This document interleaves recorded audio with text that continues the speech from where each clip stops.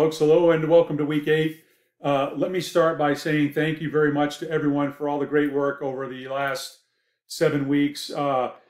As you know, you all have submitted your final project inputs, so I will be taking a look at those early this week.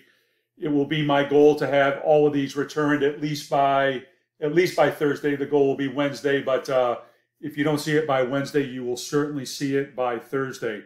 And it has been a pleasure for me to go through this with you. I hope I've been helpful to you, especially on this project as we started from the beginning with everybody choosing a scenario and working through kind of the key elements of what it would take to put together a quantitatively justified response to some of the questions or mathematical elements, whatever we prefer to call them, that were related to those scenarios. So again, I've enjoyed going through them with you, and I just hope that I've been helpful and offered the right guidance at the right time for you to excel and succeed in that regard.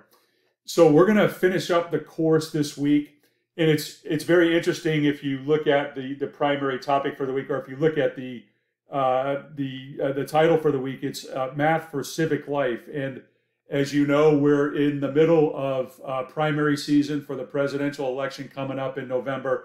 And so one of the things that we're going to talk about this week is applying mathematical processes for various voting methods. The other two items here at the top explain how data can support informed decision-making and describe the purpose of quantitative reasoning when making informed decisions. I think those largely speak to the fact that even though we have submitted our final project papers, we're going to take some time this week to reflect on what we've been through, and I think that's a really good exercise to again reinforce how we went from end to end on this and what it takes to go end to end on a project like this, so that it is quantitatively justified. And I think that's and I've mentioned this a couple times, that is a really fantastic skill to learn this early in your undergraduate study. And so we'll take some time this week to go through those reflections, and I think that will be very helpful to tie this up and send everybody off on a very positive note. In terms of assignments this week, we have the standard Zybook participation activity, no challenge activity this week. The second 8.2, the journal project reflection. I'm gonna link to that in a minute, and just take a look at the rubric to make sure that everybody understands what we're looking for this week to finish that up. And then, as I mentioned, the quiz will relate to what you're doing in Zybooks related, and it's really kind of focused on this idea of voting and voting methods. And again, that gets wrapped up nicely in this idea of math for civic life. And so again, as we close out the project, let me see if I can link to this. Let's see, Math Civic Life. There it is right here, guidelines and rubric. I just want to take a quick look at this rubric and make sure everybody understands what it is we're doing this week. So really there's 3 questions, and there's no real format to this other than the fact that it's a 1 or 2 page Microsoft Word document, and you have all the details on that here. What we're asking you to address, discuss how data influence your decision making. And of course, that's what this course is all about, is, after you understand what it is that you are trying to address, can you go find data to address that, and find data that can be analyzed with the correct methods to produce results to answer the questions that you are trying to answer. And again, that's really, as far as I'm concerned, that's really the core of all the things that we are learning here in 126. And again, that's, going from a problem statement through our data and through our analysis to make sure that the data and the analysis absolutely and clearly responds to the questions that you are trying to answer. And then the second, explain the value of using credible sources. I think that's very self-explanatory. Anytime that you're doing research, it's the old garbage in, garbage out. And so if you're getting information from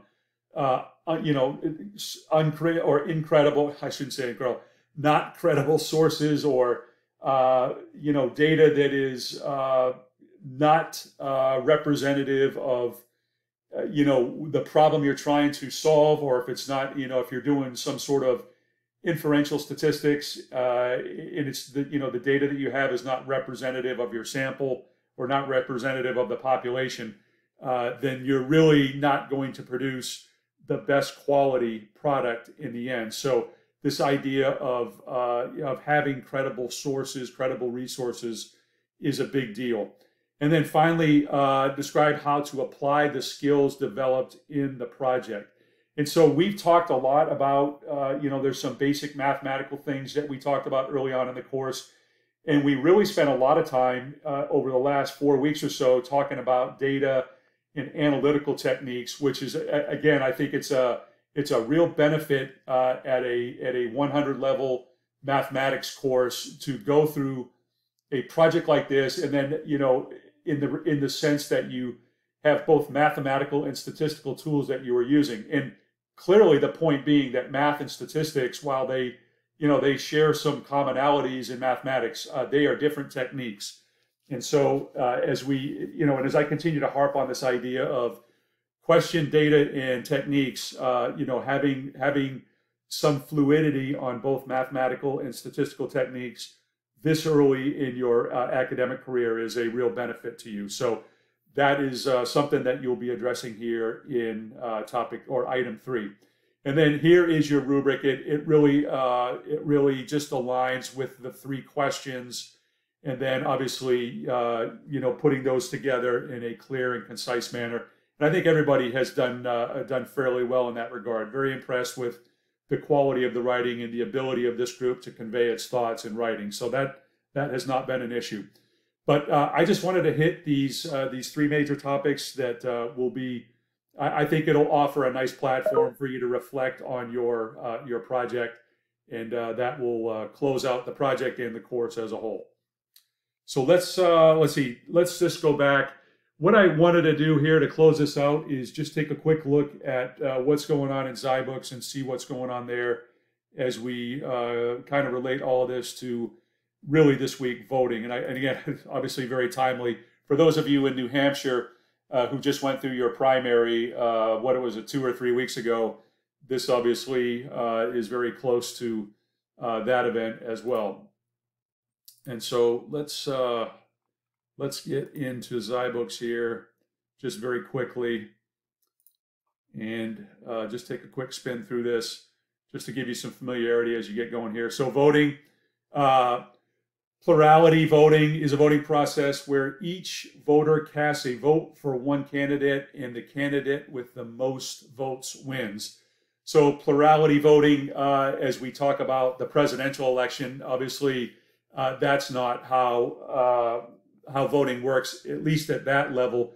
But certainly, as you're voting in your own municipalities and your local voting, typically it's plurality voting that you are most familiar with. And so there's some discussion here on that. And then ranked choice. Ranked choice is a really, if you've not heard of ranked choice voting before, it's kind of a multiple step process that's explained very nicely here. And again, it's a nice twist between plurality and some other methods here that we'll talk about in a second. But I think a nice overview here of ranked choice, and then some nice examples in section 8.2 to go along with that. Fair division is the process of dividing an object or a collection of objects equally between several people. And you'll get some understanding here of how that applies in this context. And again, just another a voting method. Certainly, again, you might see it at your municipality or your county or state level, but you do not see it in the Electoral College, which I believe is our last element here in zyBooks. And of course, the Electoral College is what we use to elect our president. And so as we obviously we're going through the primaries now, which is more of a plurality type approach, but when it comes or becomes November, I believe it's the 5th, where we'll cast our ballots for the next president of the United States, this will be decided, or the president will be chosen based on the Electoral College. And that really goes back or it takes a look at the populations of each of the states and the number of what comes down to delegates that that come from each state, and then that really kind of translates to this number of electoral votes that a candidate may receive. So, states like California and Texas and Florida and New York with larger populations have greater delegates, and with greater delegates comes greater electoral votes. So, if you're not familiar with that, it's certainly a nice timing as we head towards November. And so that wraps it up. And again, a very timely conclusion of the course for this group. So let me say one more time that again, I appreciate the opportunity I've had to spend the last 8 weeks with everyone. I've enjoyed all of our conversations, and as I've said a couple times, I appreciate all the good work. Everybody has done very good work, and again, I hope you take something from the course. And, especially as it relates to the project, I hope I was able to offer you the right guidance at the right time to help you move that along. And again, I will make sure that all of those are graded at least by Thursday this week. And certainly if you have any questions, please don't hesitate to drop me a note. So take care, all the best, and have a super week.